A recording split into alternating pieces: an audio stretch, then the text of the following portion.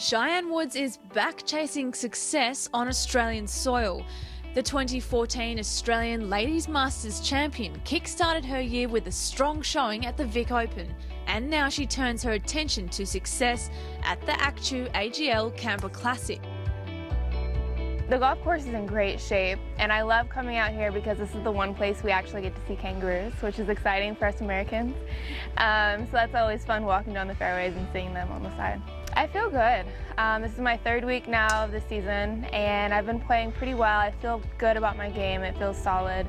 I think the course sets up pretty well for me, so you never know what will happen, but I feel good with going into tomorrow. I think it's great preparation to play out here the week prior, and even having 2 weeks leading into that here in Australia. That's really why I wanted to come down here, is having a good stretch and hopefully finishing strong next week at the Open.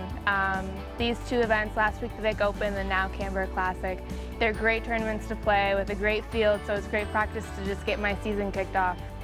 I think the local, like Minjee Lee, local from here in Australia, she's been playing amazing. And I'm also paired with Catherine Kirk, another local. So you always have to look out for the Aussies because they're great players, so it'll be fun.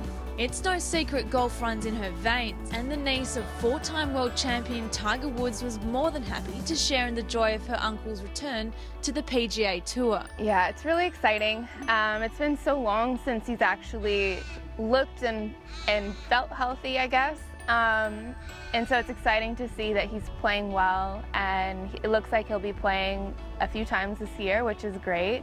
I always go back every once in a while and just look at his highlights online, and you forget how many moments he's had, and it's just so exciting to watch him play. So I'm looking forward to, I think he's playing next week, so that'll be good, and the rest of the year.